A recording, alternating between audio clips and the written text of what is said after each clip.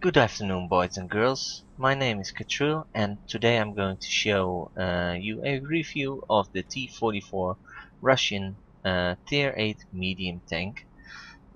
As you can see, I got it here on my screen already. I don't have a exterior camo paint on it, but if you think it's worth, you can of course do that. Um, This tank has 1300 hit points. It weighs uh, almost 34 tons, and it has 680 horsepower, which gives the T-44 a top speed of 51 kilometers per hour, and the traverse speed is 44 degrees per second. It has 90 millimeters on the front armor and 120 on the front for the turret. On the sides it gives you 75 and 100 at the turret, 45 on the back and another 100 on the turret. The gun fires almost 7 rounds per minute, and the turret turns really fast with 48 degrees per second. The view range of this tank is almost 380 meters, and the radio works up till 730 meters. Of course, these numbers are varying because of your crew. I run this tank with a gun rammer, which gives me 10% less loading time. Of course, the vertical stabilizer, which give me more accuracy and during movement and turret rotation. So shots on the move are, well, what I've seen from this tank are occurring very frequently. And also, to give it the extra edge, I've got the gun laying drive mounted on the tank. An additional 10% to the aiming speed.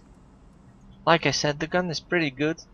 100 millimeters of caliber, almost 7 shots per minute, and average penetration of 175 millimeters. On tier 8 it's decent. You can pen most of the tanks in their sides or in their rear. Frontally it's getting harder, but since you are a medium you should outrun your heavy tanks and not face them frontally, because you're gonna lose that fight. Average damage is 250 each shot, so 7 shots per minute will give you about 1500 damage per minute, so that's quite good.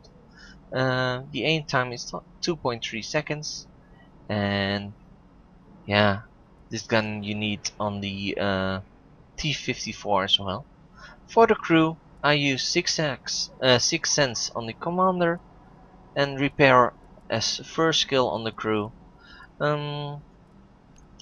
I am doing a test to see what is Eagle Eye gonna do on a medium tank. If it's gonna work for me, I will keep it. Otherwise, I'm gonna change it to either repair or recon to increase my view range. As a third skill, I would recommend Brother in Arms. The rest, the gunner has snapshot, additional accuracy bonus. The driver has smooth ride, additional accuracy on the move, and the loader has a safe stowage. Of course, it's a Russian tank, so ammo rack explosions are, well, occasionally happening. It happened to me a couple of times, and I saw my turret being flown off, so that's why I'm running with safe stowage. Overall, I think it's a good all-rounder.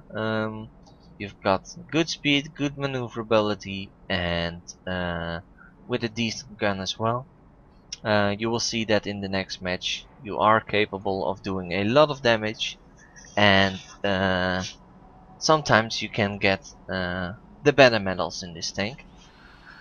Also, if you are in a tier 10 match, I think you are capable of doing the scouting work and do some damage as well. So let's go to the match. Welcome back, boys and girls. Here's one of the match on my T-44. I'm platooned up with IMS 89. She's my girlfriend, and most of you have seen her already on stream. At this point, we are looking through the team members. What are we going to face, and where are we going to? At this point, I said to IMS, we're going north. We are making use of the environment in the A3, A4 section. And so we are on our way to that location. During the tour, we always try to get some additional information about the enemy team. We've noticed they have a really good KV5, a good RT player, and a decent Hellcat player. Those will be our biggest threats. Of course, there is an ISU, T-44, and all those other players, which can do significant damage to us. We are still on our way. We are still making use of the terrain and try to stay low behind the slopes, you can say. And during this, we've noticed that there was a T-34 on his way up the ramp toward the D5 location, and there he is. Oops, I moved too far back, and there he is again. And we managed to put 2 shots in him. And kill shot, both too late. As you can see, when we are driving in this ditch, you have a very good view what's going on that ramp over there in the D5, D4, D5 location. And luckily we didn't have any resistance on this location as well. So we moved up a little further, and there is the KV5. And I managed to put one in him. And another attack, and it didn't even hit him. After seeing this battle a couple of times, I've noticed that he was in an angle where I never could have penned him. But during that time I tried to shoot him a couple of times, of course. You may have noticed the 5916 moved up towards their camping area, and he spotted the RT, and there we managed to kill their RT. And already 2 of their best players are already out of the game. During this time it was a bit slow, so I'm gonna speed up a little, moving back and forward, trying to peek what's going to happen here. Nothing. And there you see IMS trying to get up the hill, and she asks my help. Cathril, Baker, can you push me up? So I'm pushing her up, and there she gets almost up, and there is the KV5 again. KV5 puts one in her, receives one back, and I bounced.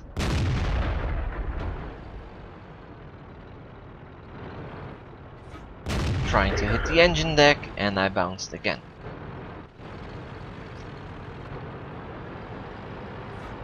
Another shot, bounced on the side of his big turret. He's focusing on us, and one went inside of the turret. And as you can see, the gun on the T-44 reloads really fast, 7.4 seconds with the gun rammer and crew at 100%. At this point I only did 280 damage.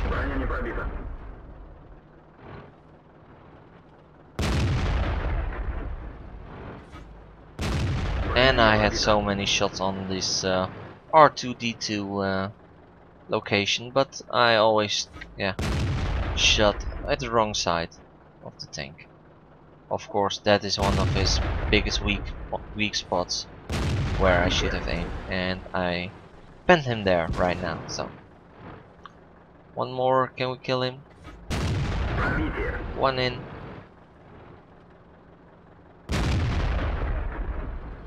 One more please.